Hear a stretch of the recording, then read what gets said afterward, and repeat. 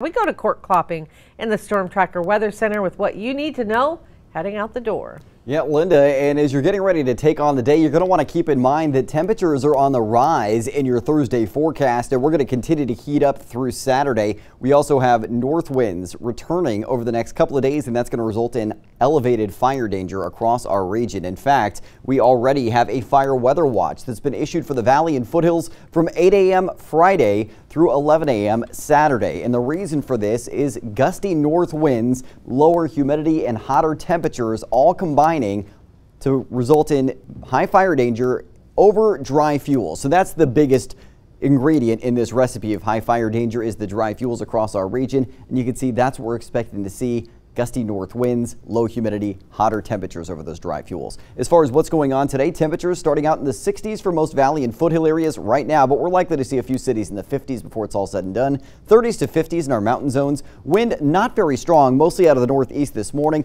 As we head into your afternoon, it's mostly north winds in the valley, west winds around the Dixie Fire, so that's going to push most of the fire activity to the eastern zone, and same with areas of the Monument and McFarland fires. Wind is mostly heading west to east later on today. Tomorrow, early to midday, winds really picking up out of the north, and you can see gusts in the valley up to around 30, maybe 35 miles an hour, while winds are not quite as strong in our higher elevations, so the bigger concern for tomorrow with the wind is in our lower elevations. High pressure building into the west coast was what's driving our forecast right now. That and the exit of that low pressure that brought the cooler temperatures and those pleasant south winds to our region. So what's happening is these two areas are interacting. We're seeing gusty north winds developing, and that high pressure is really drying us out and heating us up as that gets closer to the coast.